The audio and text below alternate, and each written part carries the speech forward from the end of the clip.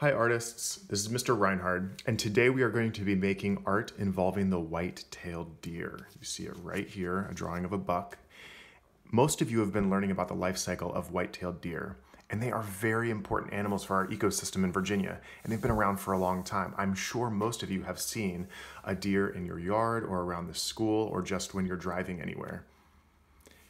In fact, the deer were really important to Native American people who lived in this region and continue to live in this region, including the members of the large Powhatan tribe. A guiding Native American principle is respect and honor, and when they hunted the deer, they used all parts of the deer without wasting anything.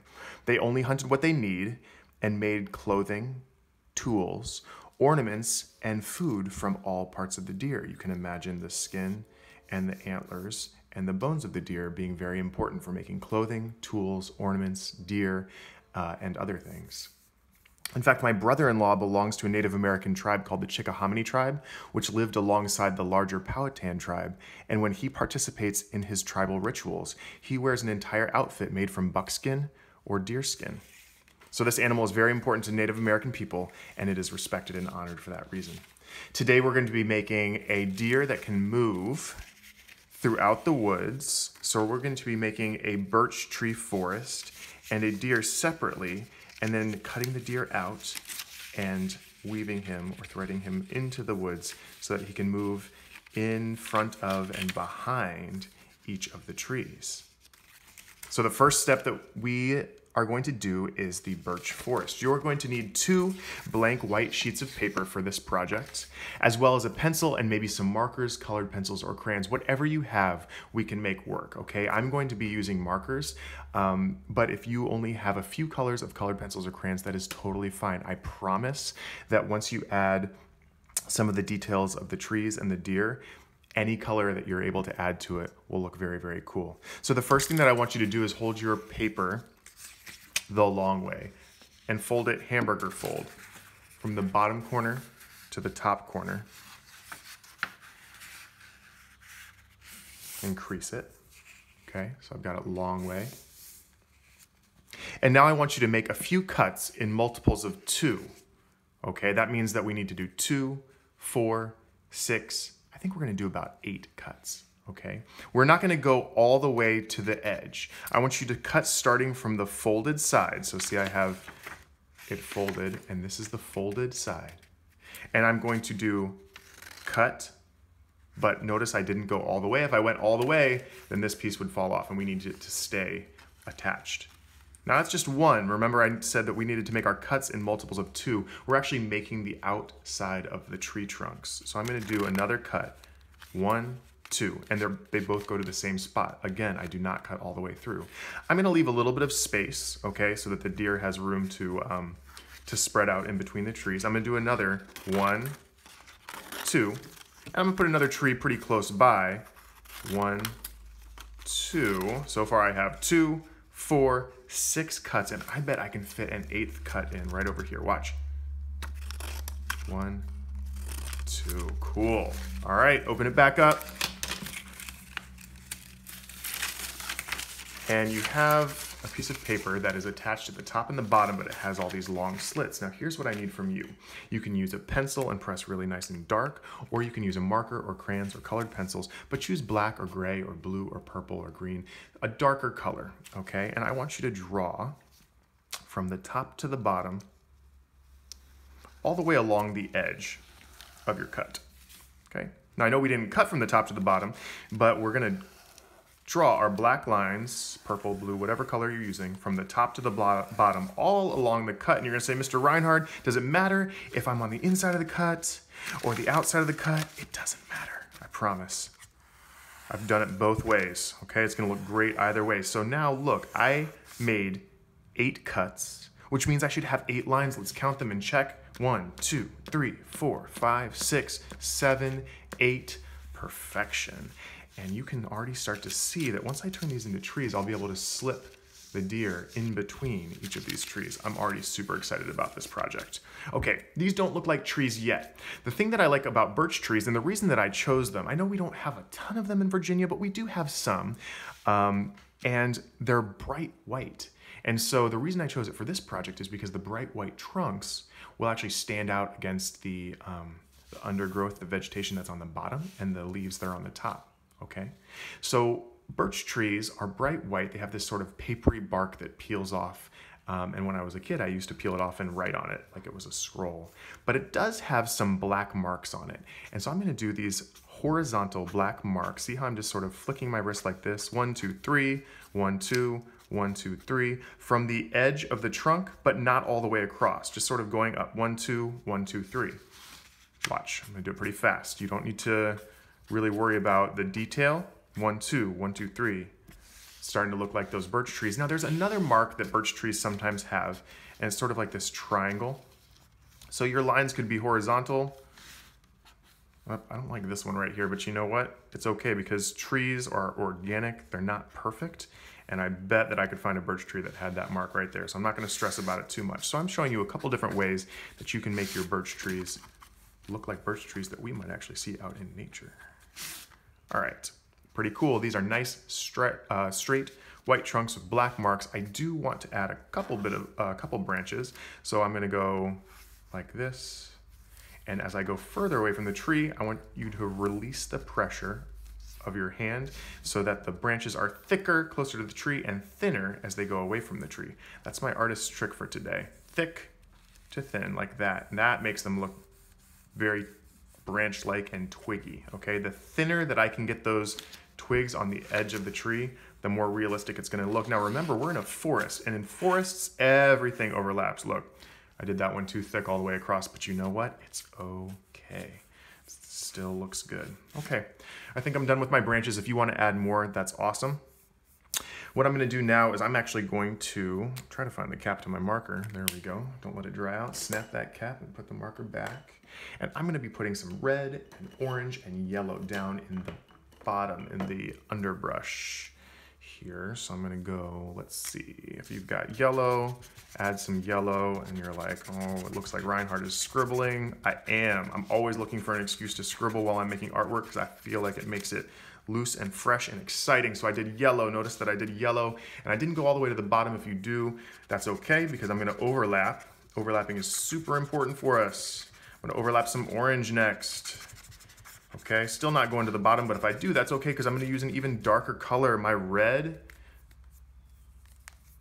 for the very last row of this sort of like these bushes and shrubs and weeds and grass and whatever's going on down here behind the trees. Now notice that I didn't go on top of the trees, but if I did do a little bit on top of the trees, actually, it kind of looks cool because, you know, not everything lines up when we're talking about nature.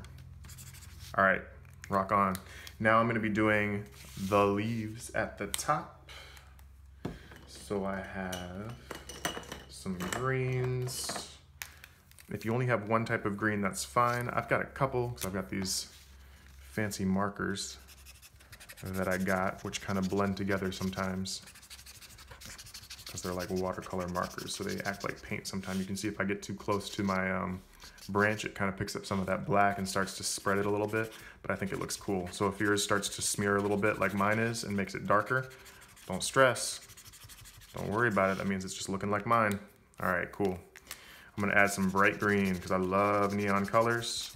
And this time of year, springtime, I've noticed a lot of awesome neon colors going on. And finally, I'm gonna add this kind of dark brownish green. These look like older leaves, not those new buds, but those kind of like older leaves. If you've got a brown, you could use a brown, even gray. Okay. And then just a little bit of blue sky in the middle. You know, I think we're about ready to start drawing our deer. You've got your forest here. So you can put that forest aside and we're gonna start drawing our white-tailed deer. Remember, it looks like that. This is gonna be a little bit tricky and I'm gonna show you some secrets, some hacks for how to draw a white-tailed deer. And I wanted to tell you a little bit about the white-tailed deer. They are the largest herbivores in Virginia. Okay, that means that they eat only plants. All right, they don't eat animals. They're found in all areas of Virginia, including the forests and open fields, mountaintops, coastal inlands, and in our cities and towns, just like Charlottesville and Albemarle County. Their diet consists of grass and leaves and nuts and fruit and fungi, which is like mushrooms.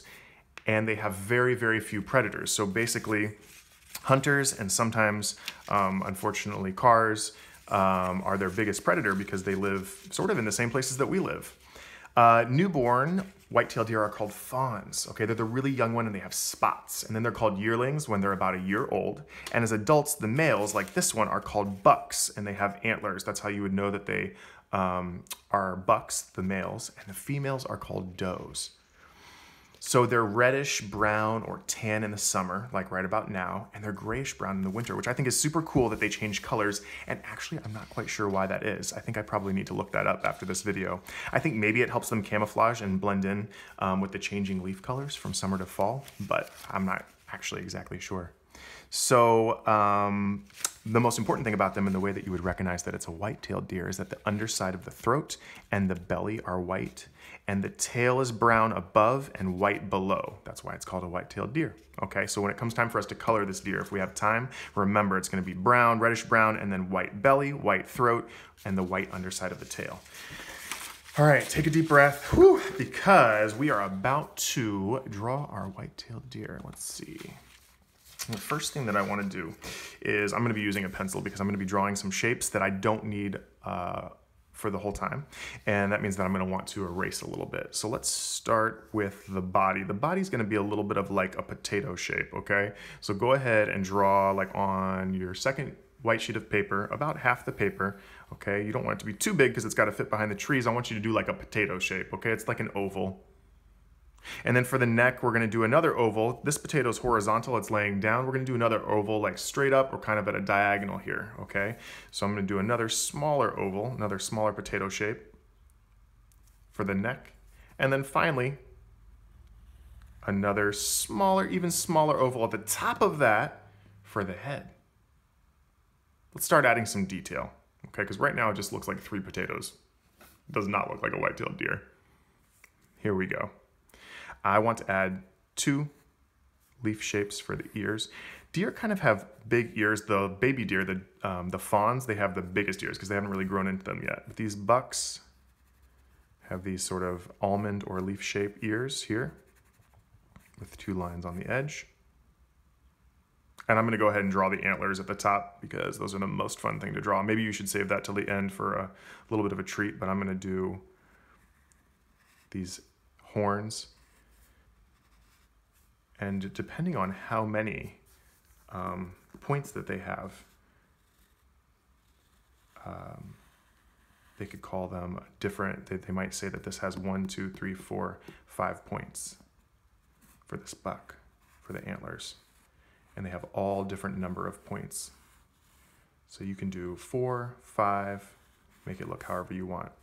Cool. I can sort of tell that it's a deer, but I need to add 2 eyes on the side of the head. Like this. They have sort of sweet looking eyes. Make sure that you just do a little round black circle.